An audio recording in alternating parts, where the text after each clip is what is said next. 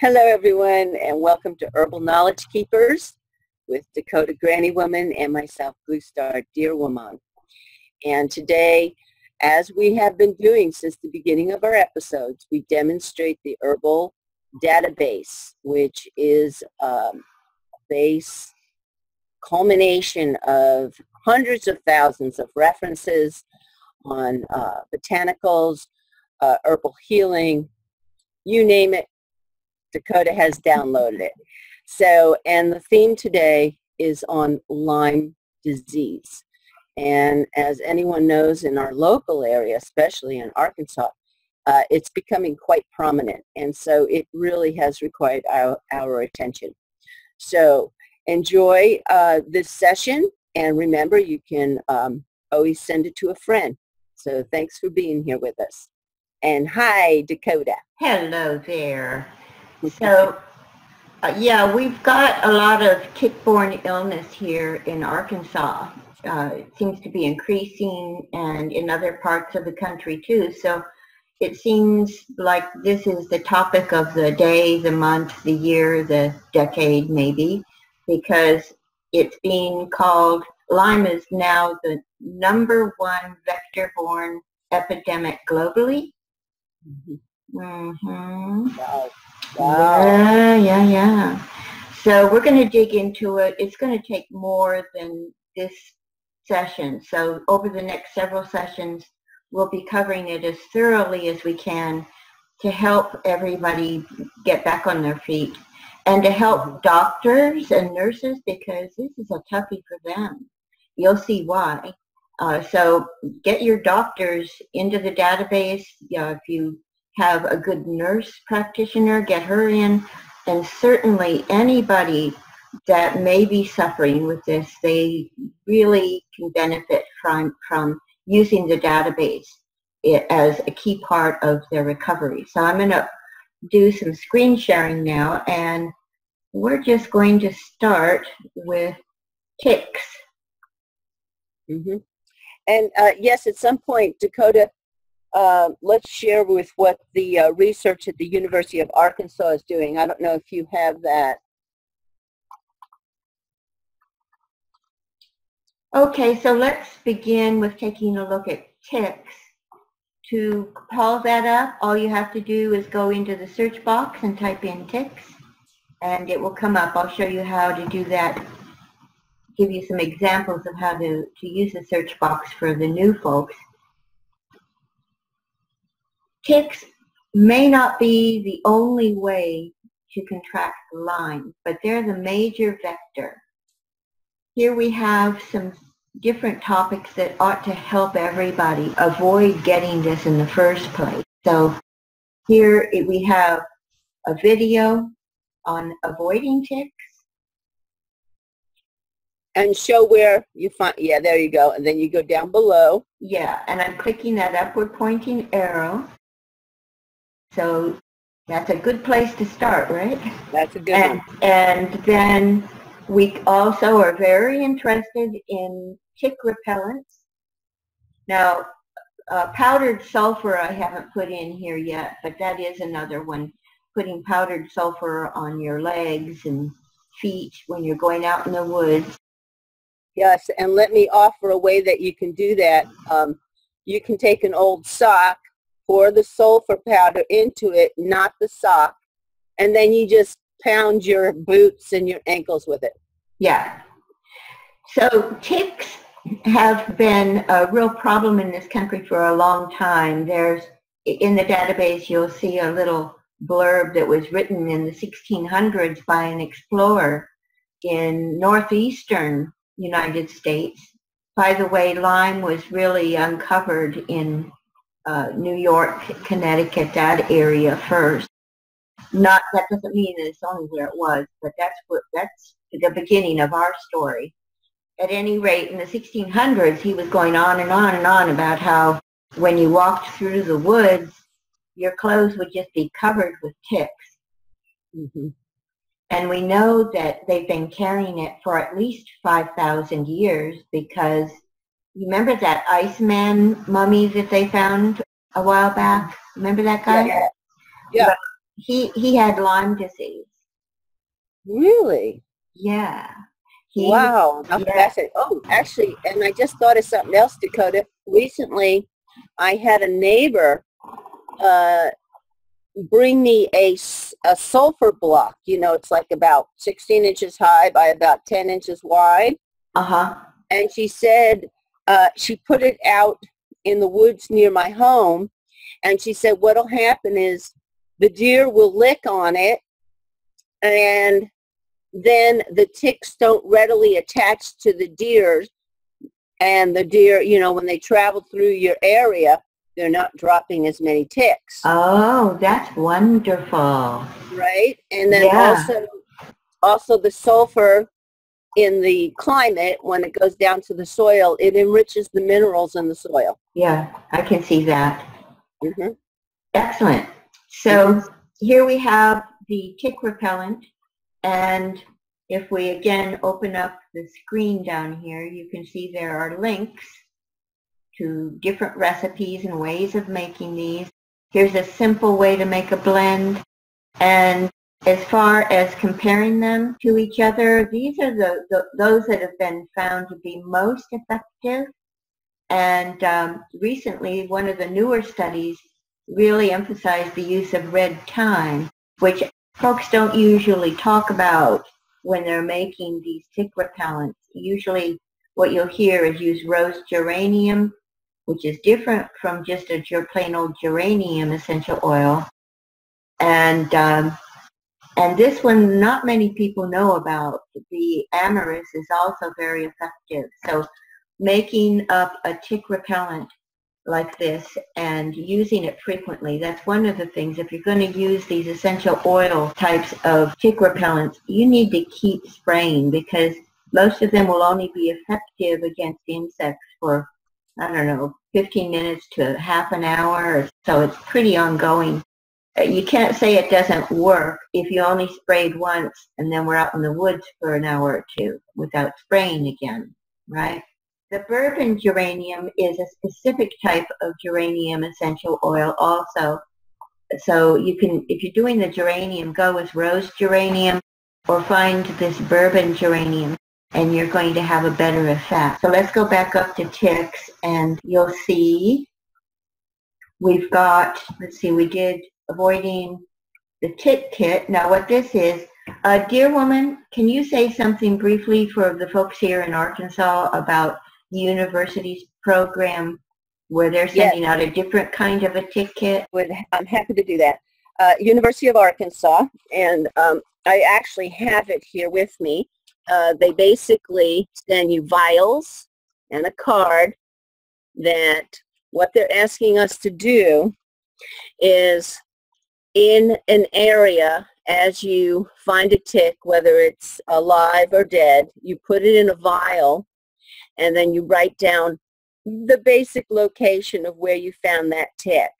And then you send it back to the University of Arkansas, and this will assist them in doing research. I think they're just looking for if there's a way to identify if there's more prominent disease. I believe they're checking for all the tick diseases that we know of. Okay. And here is the email, and we can put it in the YouTube, Dakota, at the bottom. With Okay. Here is the email. You can send the email. It's a free kit, and they'll mail it to you. And you can just request your tick kit. Excellent. Thank you. So this tick kit is like a first aid kit. It's something that you make up. Here are directions if you click on this link. And of course you can modify it according to what you are learning through the database about repelling them and dealing with it. Now, if you are bit, this is really important. Most of us were taught that you have to, of course, remove it immediately, but if it's been on for, say, 24 hours, up to 24 hours, you're probably safe.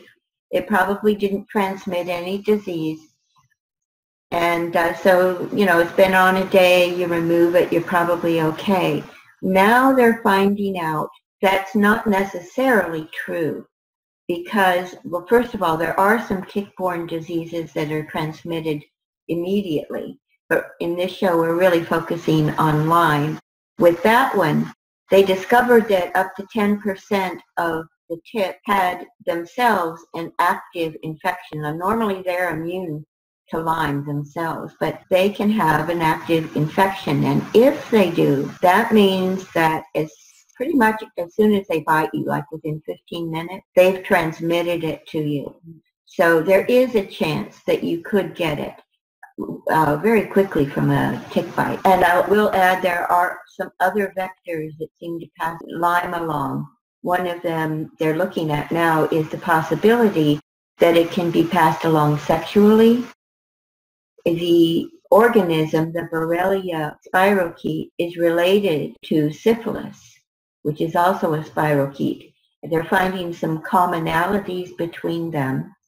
And they have found the Borrelia agent, the spirochete, existing in people who have Lyme in the sperm and the vaginal secretion. So there have been some cases where one partner had it, was infected. The other partner did not. They had not been exposed to any ticks either, and yet later on developed themselves a case of Lyme. So there's a suspicion of that. It's just not guaranteed. So now let's go to the tick-borne diseases. By clicking on that, it comes up, depending on how fast your internet is. Now, what an arborovirus is a type of a virus that can be transmitted by insects, particularly ticks. Here we have another link about how to correctly remove a tick. Check that out. This is just something, I haven't quite categorized this herb specifically yet to how it helps. So right now I'm just attaching it in general, Japanese barberry, having maybe a broad action against all these tick-borne diseases. So you see down here, the green means that it is either a condition or a therapeutic modality or treatment. And we've got quite a few different tick-borne diseases. So we know that Lyme borreliosis is a disease that has been with us for, they're estimating, at least 5,000 years. It's been found, it was found in that Iceman mummy. Yeah. And yeah, and we know that there have been other studies that have shown that it has been in humans for a very, very long time. Now, I'll say this right off the bat. If you were diagnosed with Lyme disease, consider yourself one of the fortunate ones. And the reason I say that is because, first of all, it is essentially a clinical diagnosis. That means that they can't rely on lab tests to tell you if you have it or not, because there aren't any really accurate lab tests. The Western blot is the one they usually use. It only picks up 50% of Lyme cases. And the reason for that is that they developed it using the two Borrelia species extracted directly from the tick. And so that's what they will test for, is against those two species of Borrelia that came directly out of the tick. However, we're discovering that this bug is a chameleon. As soon as it enters the human body, it starts to change its antigens, and so that it can evade the immune system, basically, and it changes into different variants. So initially it enters as one type of spirochete, basically, and then it changes into another kind and another kind and another kind, and it can keep changing. This is the largest bacteria that we know of. It contains 26 or 27 different chromosomes, and they're all designed to evade the immune system, partly by changing its expression, its gene expression, so that an immune system that learned to recognize it and kill it, all of a sudden when it changes, it appears like the old bug is gone and here's a new guy that the immune system has to start all over again, figuring out what it is. And they can do that over and over. So the problem with the Western blot and a number of other tests, the ELIZA, by the way, is not as good as Western blot, is that it can't detect all of these different forms of Borrelia. Just the two that came directly from the tick, which are just a shadow of that in the body once it enters the human and starts to change. So if you do get a diagnosis that you have Lyme, you're very lucky that you found out, because Lyme is the great imitator. It masquerades as other diseases. So people who are diagnosed with things like fibromyalgia, lupus, Lou Gehrig's disease, they have Bell's palsy, chronic fatigue, multiple sclerosis, those can all actually be Lyme disease. And it was not discovered because it's masquerading with the same kind of symptoms, creating the same kinds of effects in the body. And also, well, we won't get into that yet, but there are co-infections. So here we have tons of good information that you can click on any of these links and learn about it. If you suspect you have it or you know you have it, it is well worth your time learning, because chances are your doctor has not had really an adequate education in Lyme. And in fact, there is a branch of study in medicine specifically on Lyme that doctors have to take in order to become recognized as what's called a Lyme literate doctor. And I'll show you in the database, you can locate Lyme literate doctors. If they're not Lyme literate, they're going to probably misdiagnose things. Again, this is a clinical diagnosis, meaning that the doctor has to know what to look for. And if he has a patient, for example, with fibromyalgia that isn't going away, he has to know to look for Lyme. You know, that just might not occur to him. So in the database, we have a lot of information on diagnosis. Some of this is really oriented towards doctors, so that if they're subscribers to the database, they can come here and see what to look for, and it will help them with their patients.